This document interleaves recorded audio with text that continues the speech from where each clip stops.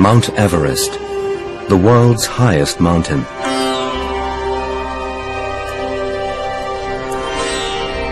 Every year, hundreds of climbers, both professional and amateur, successfully reach the top. At any one time in the climbing season, there are over 1,000 people making the attempt.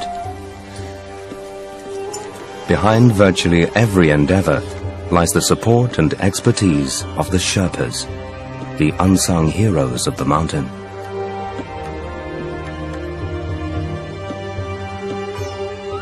They guide, carry the equipment, prepare the routes, and rescue climbers who get into difficulty, every day risking their own lives so that others can claim the glory. Without them, only the hardiest and most skilled mountaineers would succeed. This is their story.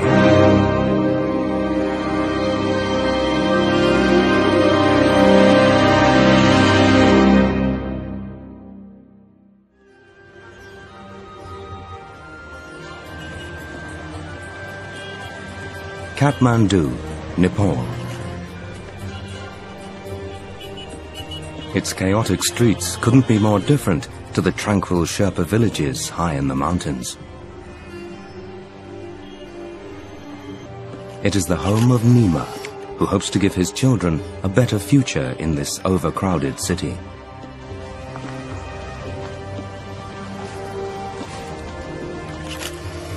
Purba comes from a remote forest village in the Makalu region. Lukla, the hub of Himalayan tourism, is the home of Nima Tenji.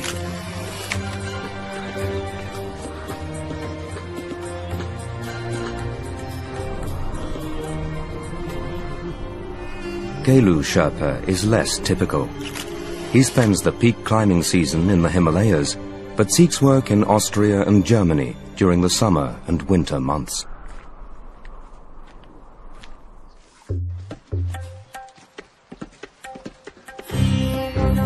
It's spring, 2011. The four Sherpas have been hired by Theo Fritsche, an extreme climber from Austria, and Jochen Hemleb, an alpine historian from Germany, to take part in an international expedition up Everest.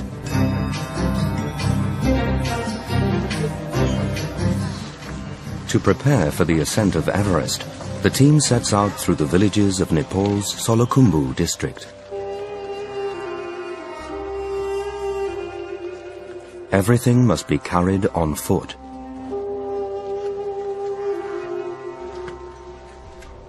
Purba, Nima Tenji, Nima and Gelu are not the only Nepalese who are needed. A whole team of guides and porters, over a dozen strong, carry the heavy equipment required for the expedition's ascent of Everest. And it's been this way since the very first attempts to climb the mountain. In 1922, the first ever expedition to make a full-scale attempt to climb Everest was made by the British, among them George Mallory. Of the 160 men who made up the team, only 13 were British. Mallory was caught in an avalanche on the North Col. 7 of his Sherpas were killed, the first ever recorded deaths on Mount Everest.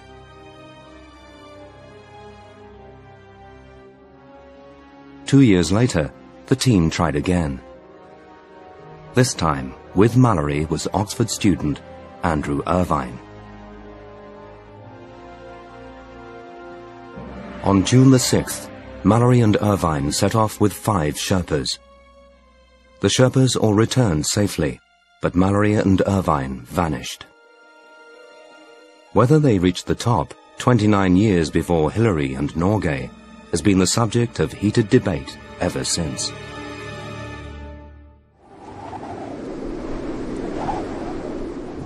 To try and establish the pair's fate, In 1999, an international expedition set out to locate their bodies. Among them was Jochen Hemleb. On the very first day, a mummified body was found on a steep slope. It had to be Irvine or Mallory.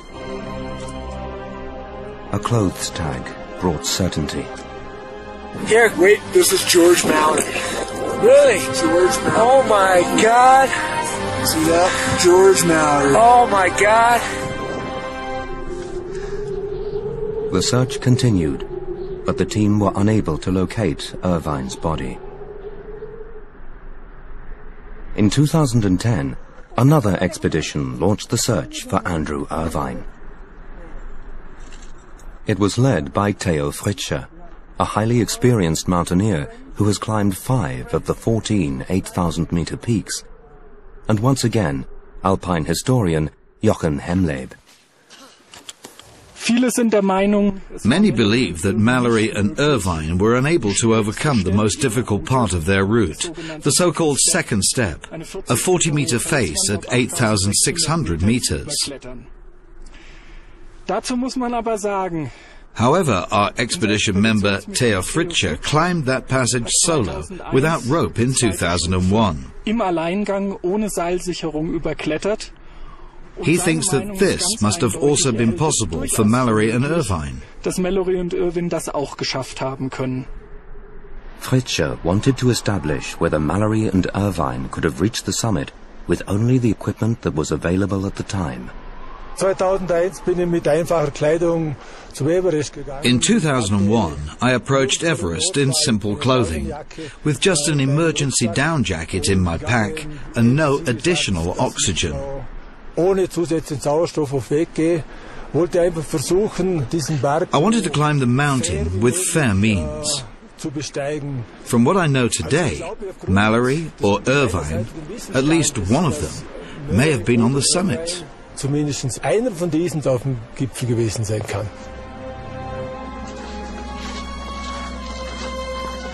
The 2010 expedition failed due to bad weather. Now, just 1 year later, Theo Fritsche and Jochen Hemleb are taking another shot. And it is for this reason that they have hired Perba, Nima Tenji, Nima, and Gelu. The 4 Sherpas will search for Irvine's body near Everest's peak. The history of the Sherpa people on the south side of the Himalayas goes back some 500 years. The literal meaning of Sherpa is the people from the east. A nomadic people, 4 different groups migrated from the highlands of Tibet into today's Nepal, where they settled at the foot of these 7,000 and 8,000 meter mountains.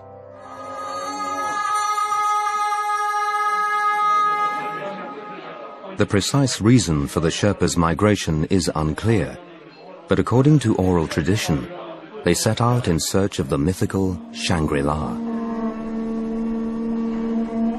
The vast majority of the Sherpas practice Tibetan Buddhism. To reach enlightenment, some choose to become monks and enter monasteries, where they take vows to refrain from worldly pleasures. Twice a day, the conch horn calls the monks of Nepal's famous Tenboka monastery to puja, an act of devotion in which offerings are made to Buddha and religious texts chanted.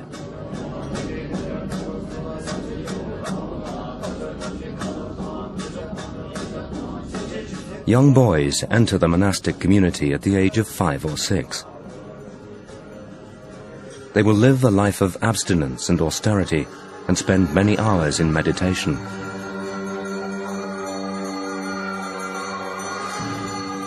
Eventually, these novices hope for spiritual illumination, or nirvana.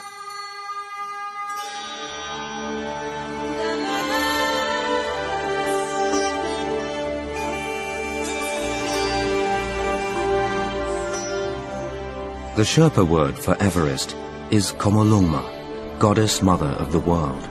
So many choose to live high in the mountains above 3,000 meters, as close to the seat of the gods as possible. And for them, hard work in the fields is their perpetual high-altitude training. Sherpas breathe more efficiently at high altitude.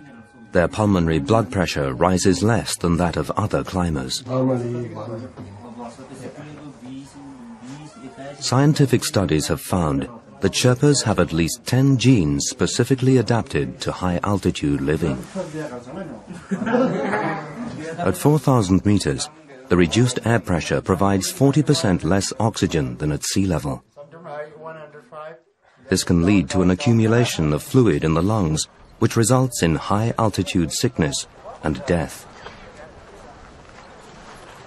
But the Sherpa's genetic structure reduces these effects at high altitudes. This makes them invaluable for any attempt on Everest.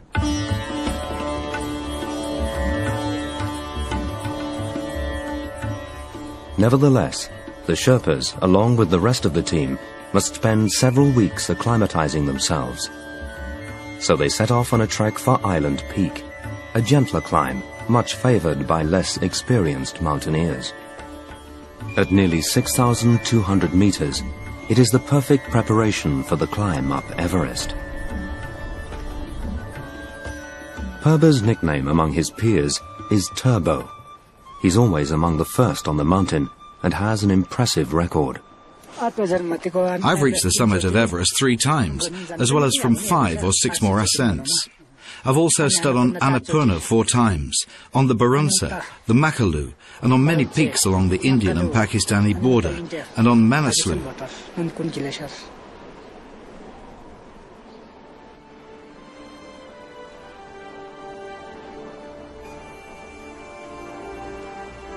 A few days later, and the acclimatization is almost complete. Wow! Yeah, baby. Yeah. As they reach Renjo Pass at 5,300 meters, they get their first glimpse of Mount Everest itself. Now the Sherpas will come into their own. One aspect is the Sherpas' sheer hardiness. We have already seen what great achievers they are, how able they are to push to great heights in a short time. We Westerners require much longer recovery periods. The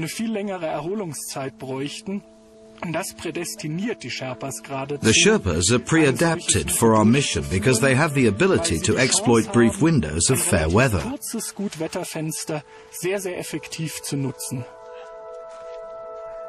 On every journey into the mountains, the Sherpas tie prayer flags along the route. The flags are to seek divine blessing, spread compassion, and bring good luck to the expedition.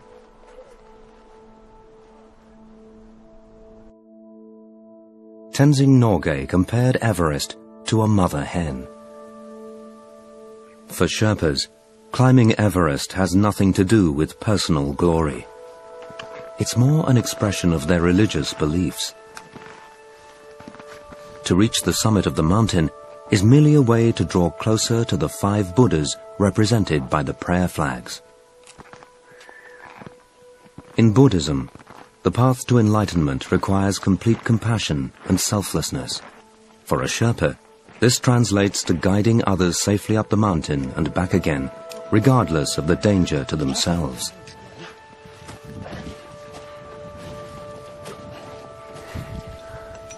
Of the more than 200 people who have died climbing Everest, a third have been Sherpas.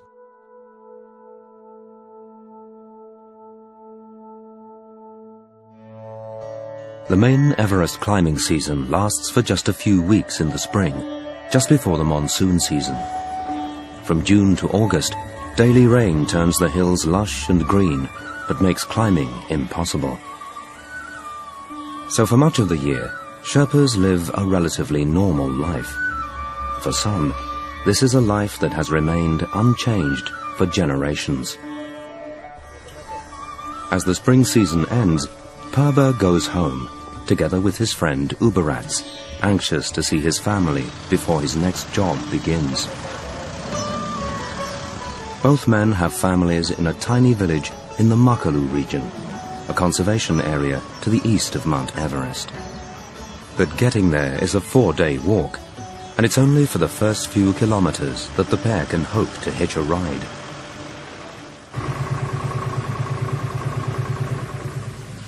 Abruptly, the more comfortable leg of Perba and Uberatz's journey comes to an end.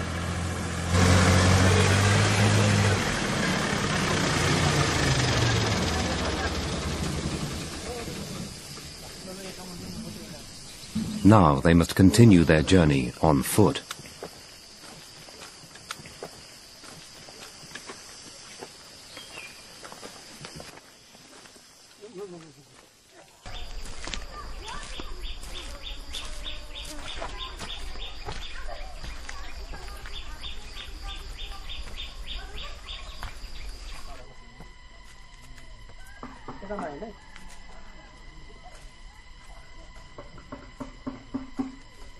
Uberatz is growing weary after the long walk, so Perba stops at a farmhouse on the edge of the road to buy refreshments. A cucumber.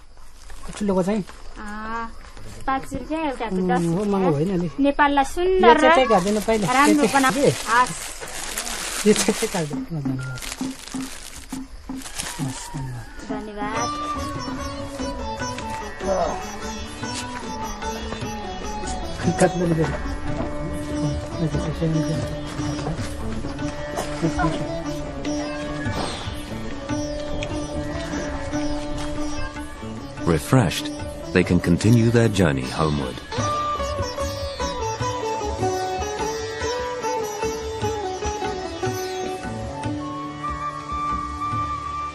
Hour after hour, Perba and Uberatz continue their journey up the foothills of the mountain.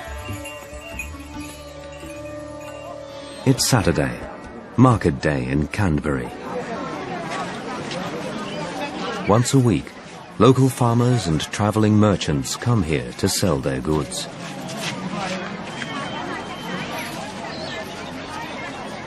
Rice flakes, various types of vegetable and potatoes are all on offer. Even piglets in handy baskets.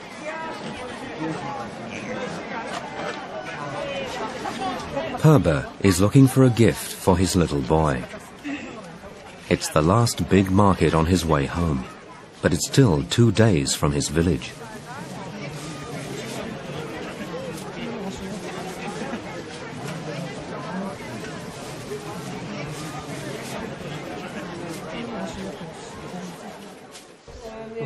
That evening, the two men head off to a local bar.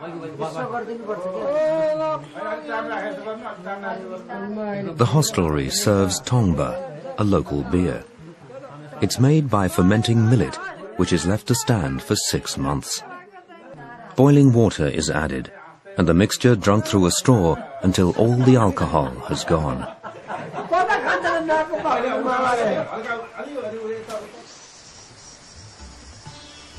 Next morning, they continue. Higher up now, the land changes. The soil is too poor for rice, so the farmers grow corn and sorghum, a type of grass grown for its edible grain.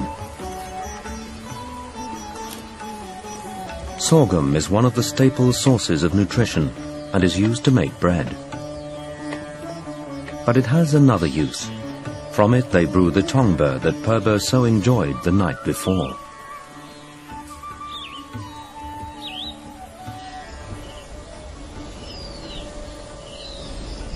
It's the monsoon season. Almost every day, the sky darkens around noon.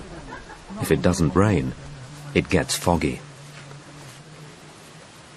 Mothers take advantage of the shade.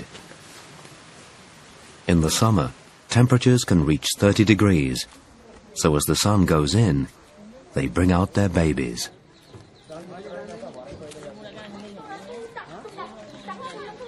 By now, Perba and Uberatz are only a day's walk away from home. In the heavy rain, they meet men from their village.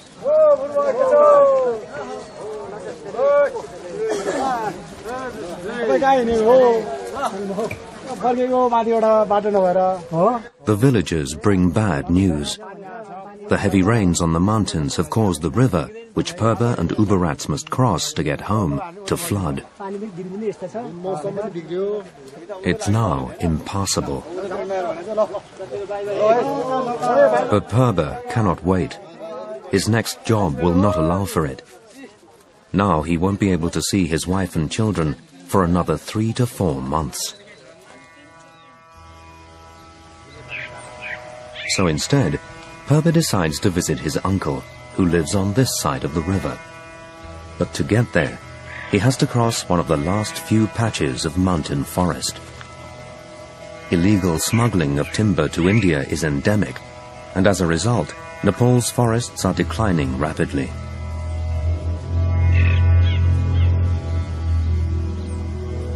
Even so, the remaining forest has its own brand of dangers, even for a Sherpa.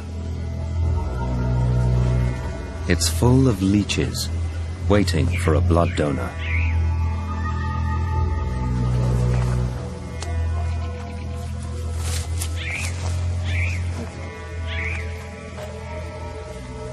In no time at all, Purba's legs are covered with leeches.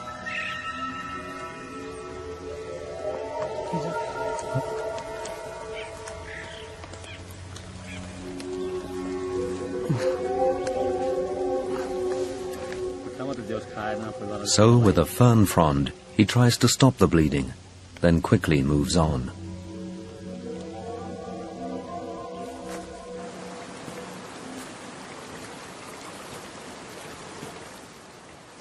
Finally, on the 3rd day, Purba reaches his uncle's house.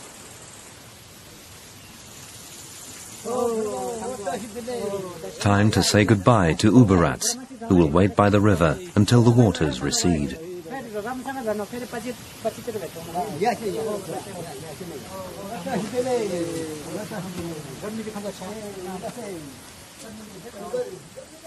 Uberats must carry his heavy basket alone now.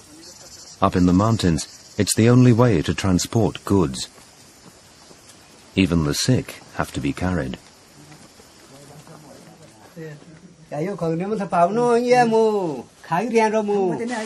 In the tiny kitchen, Purba's cousin is preparing lunch.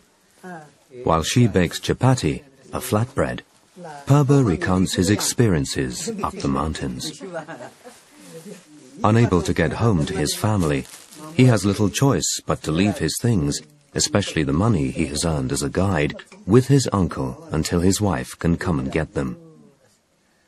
His cousin prepares the traditional dish of dal bhat, rice served with lentil soup and a vegetable curry.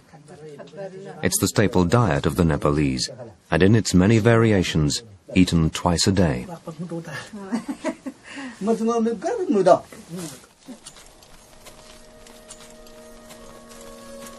As part of their final preparations and acclimatization for the ascent of Everest, the expedition first climbs Island Peak, so named in 1951 by the British mountaineer Eric Shipton. Although the peak is at 6,000 meters, it's a relatively easy climb and a popular destination for trekkers, as well as an acclimatization exercise for more serious climbers. The ascent of Island Peak is basically just a hike up to High Camp, followed by a more difficult climb from there to the peak.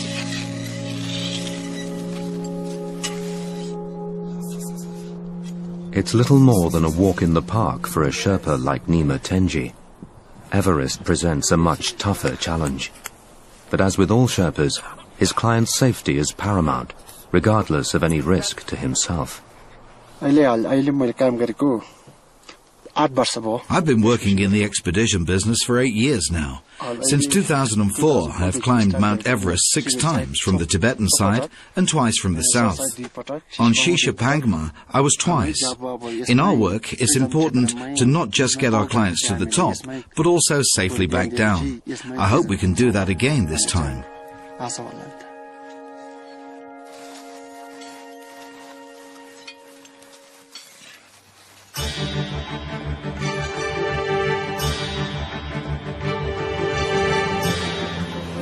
All attempts on the southern route up Everest start in Kathmandu, and from there fly to Lukla. The airport is arguably the world's most dangerous. At the north end of the runway are mountains, and at the other end a 600-meter drop into the valleys below.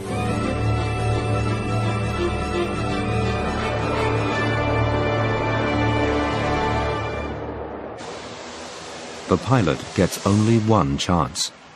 Going around again is not an option.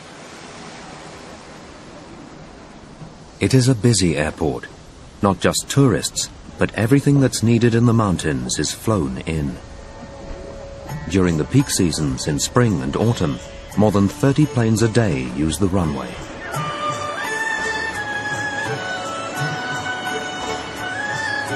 Construction of the airport was initiated by none other than Sir Edmund Hillary. But inevitably, it was the Sherpas who built it, by hand. Just south of Lukla is Nima Tenji's home, but with few roads, it's a 2-day journey on foot. Lukla is the gateway to Everest. Porters crowd the streets, eager for the custom of its endless stream of tourists.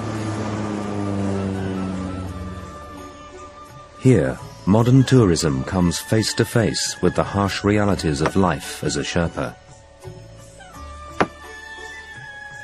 In the absence of roads and trucks, building materials are procured by hand. But as a well-established mountain guide, Nima Tenji is wealthy enough to avoid such back-breaking work.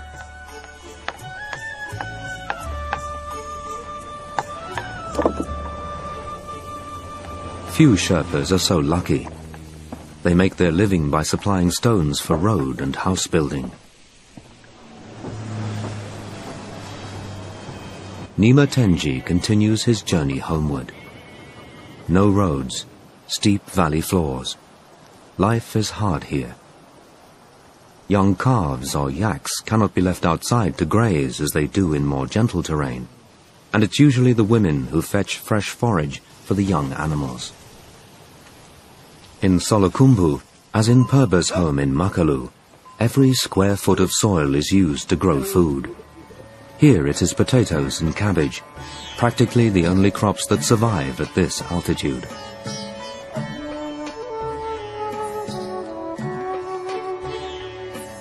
Around noon, clouds build on the flanks of the Himalayas.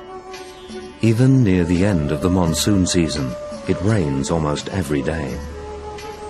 Although the Sherpas now have modern thermal clothing, still their most important piece of equipment is the humble umbrella.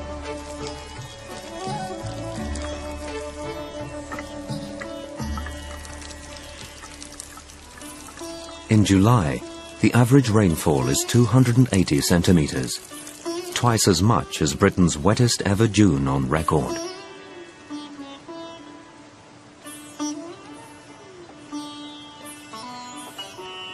Whether climbing mountains or at home in their villages, the Sherpa people have learned to live with extreme weather.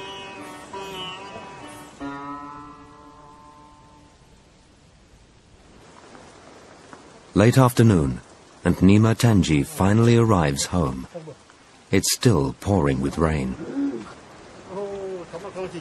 To greet their father, his 2 children have stayed home from school. It's the first time they've seen him for months. Despite his relative wealth as a guide, nevertheless, Nima is still building this small home with his own bare hands. Once inside, the children wait impatiently to see what Daddy has brought them. Like children the world over, they love sweets. But today they have a gift of much greater value.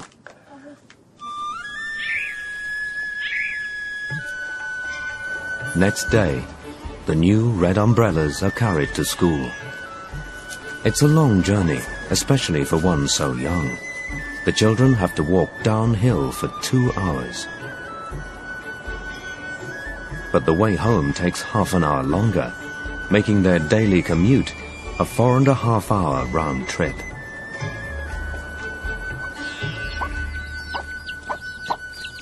Nima Tenji's little farm lies at 2,900 meters. The only crops that grow well in the small garden behind his house are potatoes and cabbage.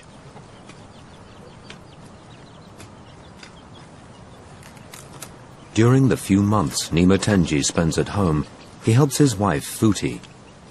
The rest of the time she looks after the family in the fields on her own. With no shops a Westerner would recognize, the family has to store their year's supply of potatoes. Nima can only hope they will last through the winter. But life is not always unremittingly hard work. While Futi looks after the children and prepares dinner, Nima Tenji takes the opportunity to visit nearby Pangom Monastery. But today is not a day of meditation and prayer, but one of celebration, a curious blend of ancient tradition and modern Western culture. First, the Sherpani perform their traditional dance. Then it's time to get right up to date.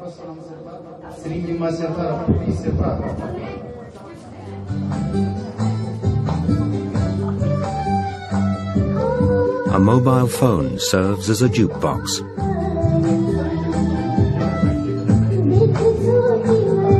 First, the children perform a dance. Then everyone joins in. It is a rare break from Nima Tenji's otherwise harsh life, alternating between farming his small holding and guiding climbers up the mountains.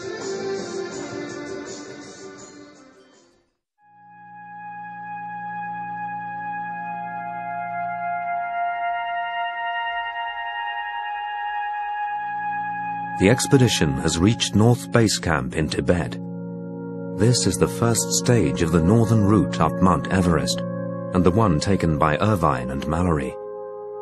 Vehicle access is possible here, unlike South Base Camp. Supplies are brought in by truck, then transferred to yaks for the onward journey up the mountain. The third Sherpa, Nima, supervises the loading of the yaks for the next leg of the climb. It will take them to the base of the North Col at 6,400 meters.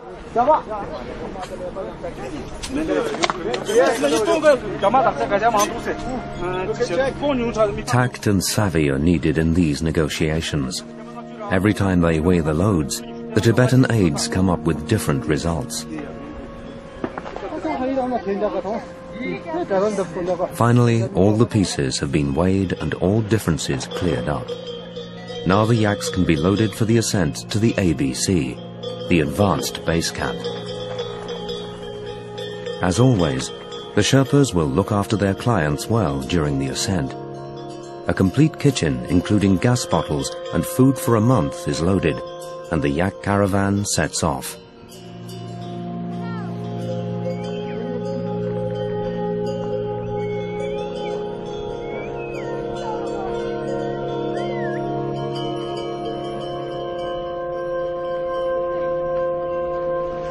Past the seracs, impressive ice formations, they climb from 5,300 to 6,400 meters.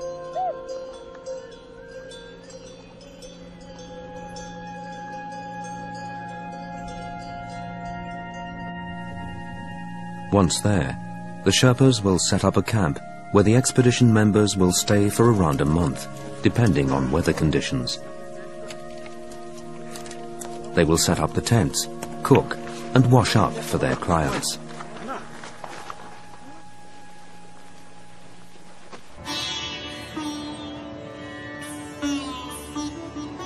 It's not just on the mountain that Sherpas provide critical support. To survive in such extreme conditions, months of preparation are needed.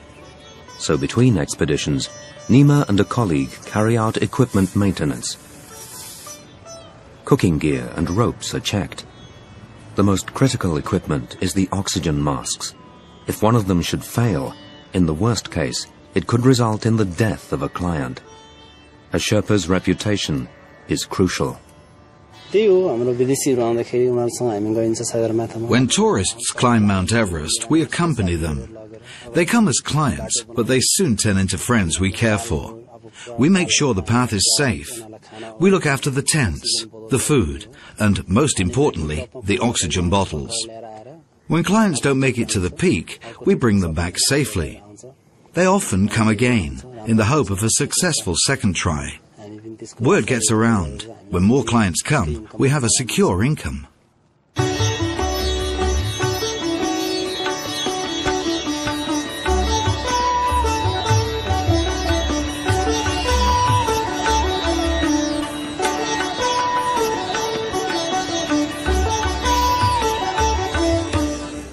Nima's home is Kathmandu. Its famous tunnel district, just a handful of streets covering about a square kilometre in a sprawling city of over 50 square kilometres, is a magnet for tourists. Over 2,500 businesses are crammed into this area. And it's not just trekking gear that attracts the visitors. The shops sell everything a tourist could wish for. From souvenirs to carpets, pashminas to woolen goods, and not least, tanka.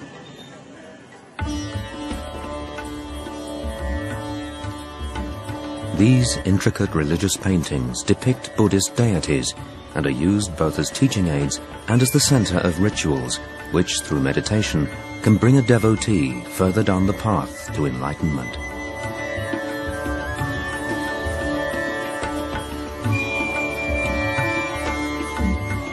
Nothing better illustrates the deeply spiritual nature of the Nepalese people in an otherwise chaotic and commercialized city.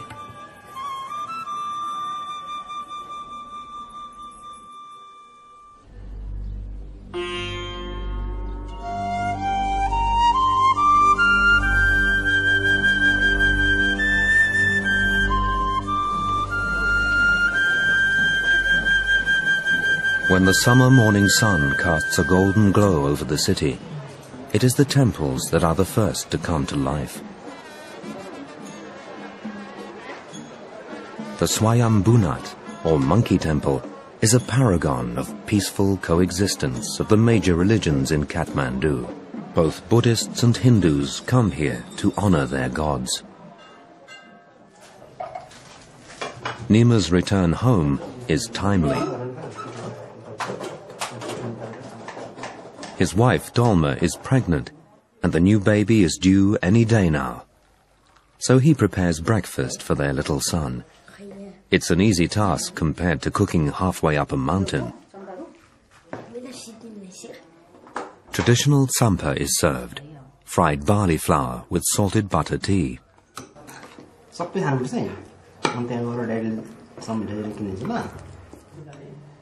After breakfast, it's time for Nima's son to go to school.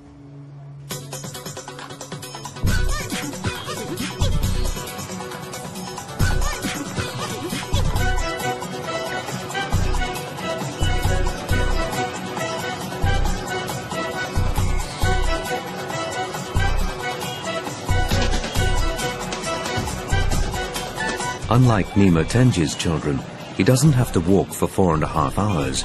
But in many ways, his journey is just as dangerous. The roads in Kathmandu are full of hazards.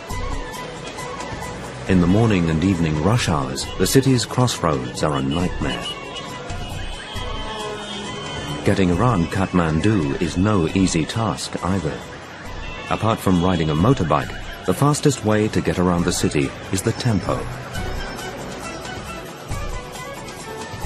These three-wheeled vehicles are found across Asia. Their exhausts choke entire cities.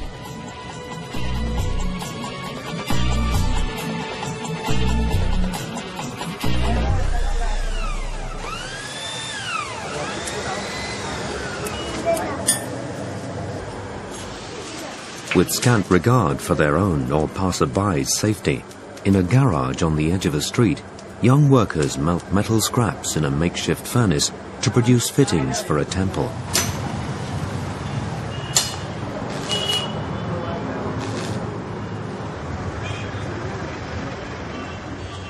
Hygiene doesn't feature too strongly either. Next door, salted wild boar meat is for sale. There is no limit to the pollution and noise. Nima is making one of his rare visits to the Tamil district. It is here that he will find the greatest choice of pashminas, traditional Kashmir shawls. After his long months away, he is looking for a gift for his wife. Mission accomplished, in the afternoon he leaves the hectic city behind him and withdraws to the Pulahari monastery. Away from the hustle and bustle of the city, he seeks Buddha's blessing for the imminent birth of his child. He lights butter lamps and incense sticks, but he knows Buddha's blessing is not so easily attained. It is only through good deeds, compassion, and self-sacrifice that his wish may be granted. It is a principle all Sherpas bring to the task of guiding on the mountains.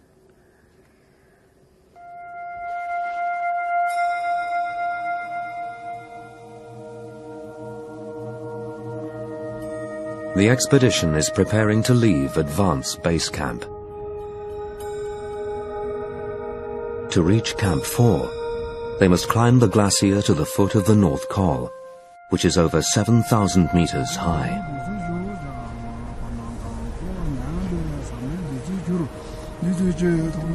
Before they set out, a lama recites prayers for protection, wishing good to all men and averting harm to the expedition members.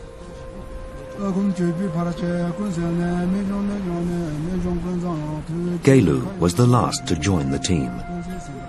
He is a highly valued member because he also took part in the 2010 search expedition for Irvine's body.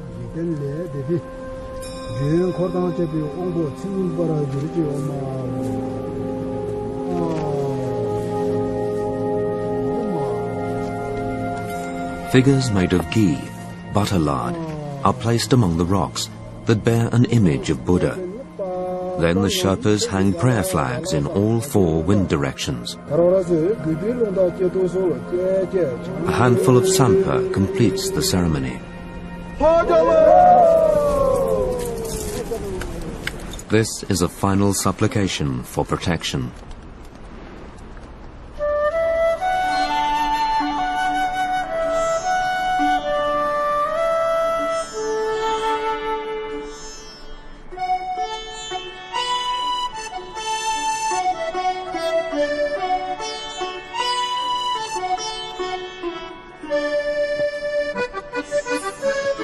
When the tourist season is over, not all Sherpas return to their homes.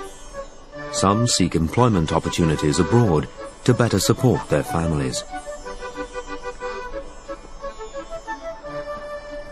Gelu is one of some 100 Sherpas who spend the summer in Austria. For 6 years, he has worked in the Alps near Salzburg, in the kitchens of the Schmidt-Zabirov Lodge, 3 or 4 times a week.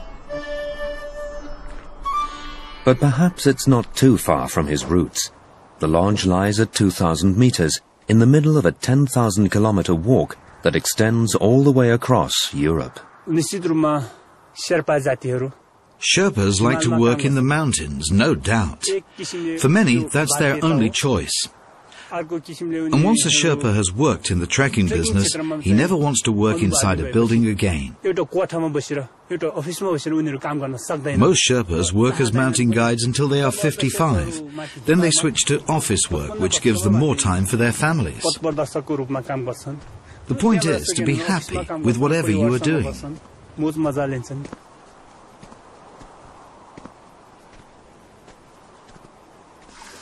Hallo Gelo. Was anstrengend. Oh, Wahnsinn. Sehr heiß, total. Zu heiß und schwer. Dankeschön. Schön. Ist alles im Keller? Alles im Keller, Dankeschön. Gelu may be happiest outdoors and up in the mountains, But working in the lodge's kitchens has its benefits. Denke, dann haben wir's. Ja, haben wir nicht. Machst du fertig? Ja, mach ich. Danke. Apart from the income it brings during Everest's off-season for guiding, the skills Gelo has learnt stand him in good stead when it is time to return home. In the tourist lodges at the foot of the Himalayas, these new skills can be used to further supplement his income.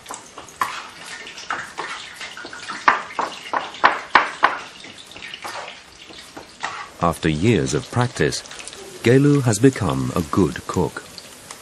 And he has perfected his German.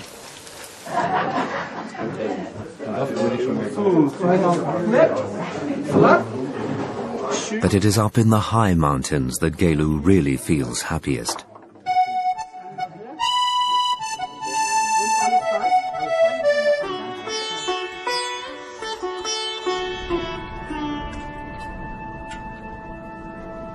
The team that will search for the body of Andrew Irvine is snowed in at the advanced base camp at 6,400 meters. Although the sun is out now, there has been fresh snowfall every day, preventing an ascent to the search area. The climbers try to pass the time by planning the next stage of the expedition. Their thoughts center around the question of which route Irvine might have chosen. Der Hintergrund unserer Suchstrategie nach Andrew Irvines Leiche. Our search strategy is based on the fact that Irvine's body has been seen once with certainty, but possibly 3 times. Bereits aber auch 3-mal gesichtet wurde. The most credible report, in my opinion, is that of a Chinese climber, Chu Qing, who in 1960 saw a body near the ridge which can only have been Irvine's. Since at that time, Mallory and Irvine were the only ones missing in that area. Trying to put themselves in Irvine's shoes, the climbers hoped to work out the route he was taking back down the mountain before he disappeared. Also ich kann mir ganz gut vorstellen, aufgrund der Erschöpfung, aufgrund dessen, dass I can well imagine that, in a state of exhaustion, one could miss a correct turn and would then simply continue in the hope of finding a rock crevice. Dann gerade weitergeht in der Hoffnung, wenn man dann eine some rock crevice to spend the night, or just to survive. Zu übernachten beziehungsweise auch hier zu überleben. Mein Vorschlag ist, I suggest we climb up the normal route to the ridge, like we did last year. Then follow the ridge downward and search close to the ridgeline. Und dort möglichst dicht an der Gradlinie suchen.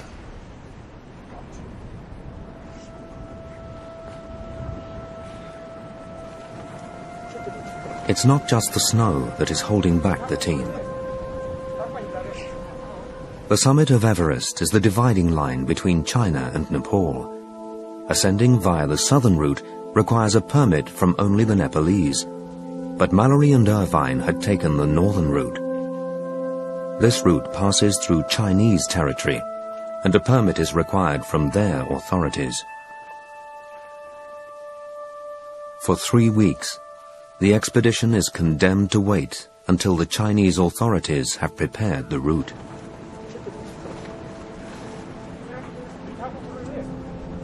At long last, the wait ends, the weather clears, and the Sherpas can start for the North Col at 7,100 meters. Once there, they will set up camp with everything they need for the search.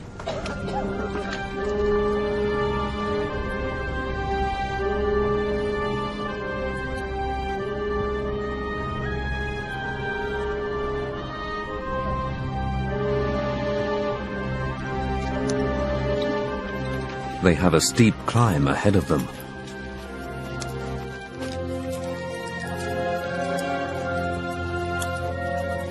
But in spite of the altitude, the Sherpas move incredibly fast.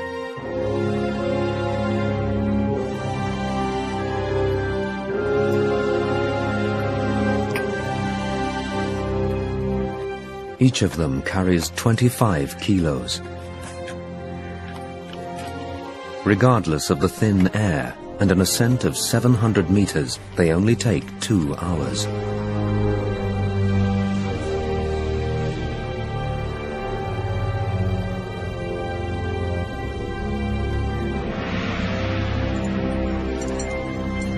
On arrival on the North Col, there's no time to rest. At this height, the weather can change instantly. The Sherpas have to prepare the campsite without delay. Around 7,000 meters, the camp is in a zone where it can be hit by jet streams. Although the sun is still shining, the first gusts of wind are making their work difficult.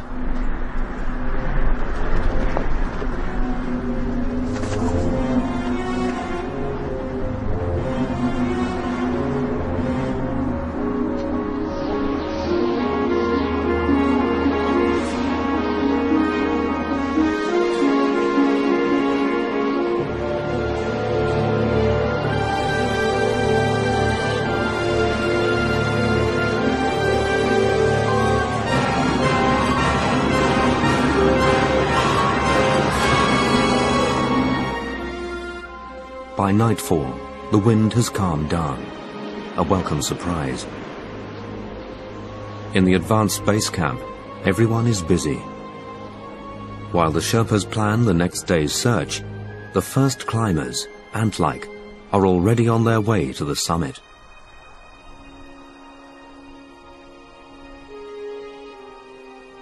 The new morning brings bright weather, but Charlie Gabel, the Austrian meteorologist, has warned the climbers of strong winds over the next few days.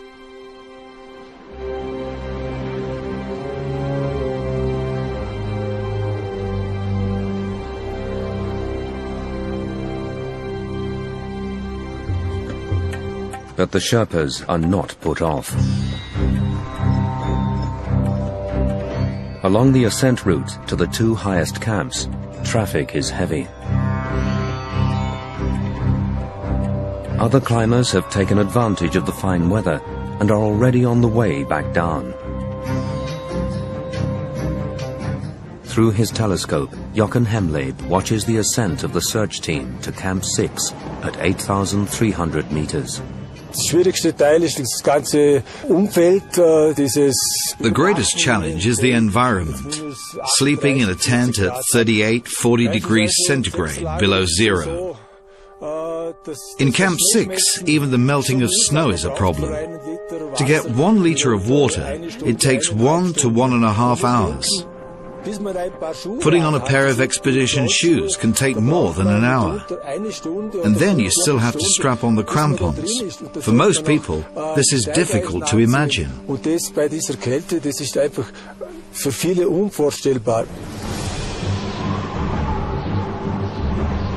Kilo, von Theo, bitte kommen. Kilo, bitte kommen. Theo is trying to contact Gelu. But it soon becomes clear that the Sherpas have started a day too late. Piercing gusts and the biting cold force them back into their tents. Ich hab dich leider nicht verstanden. Bitte antworten. Communication is all but impossible.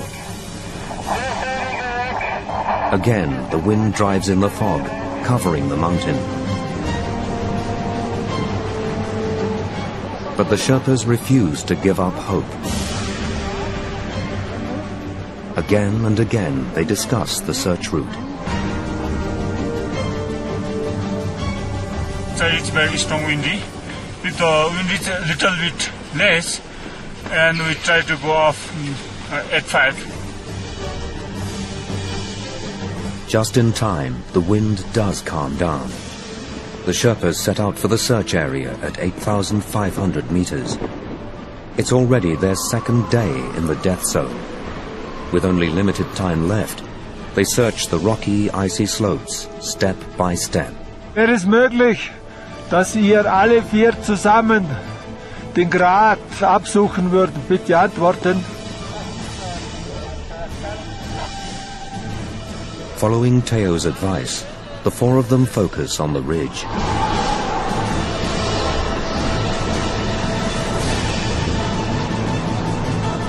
It's steep here. Oxygen masks and snow goggles limit visibility.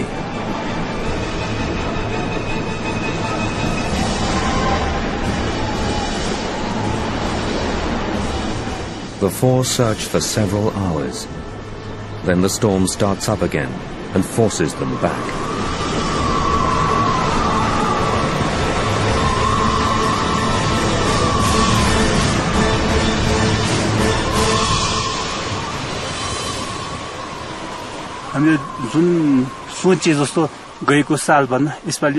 The search this year was better, more precise than last year. We were like a family, and the teamwork was really special.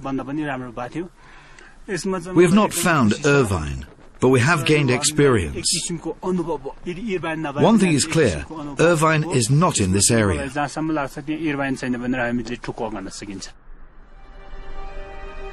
The Sherpas have done their best.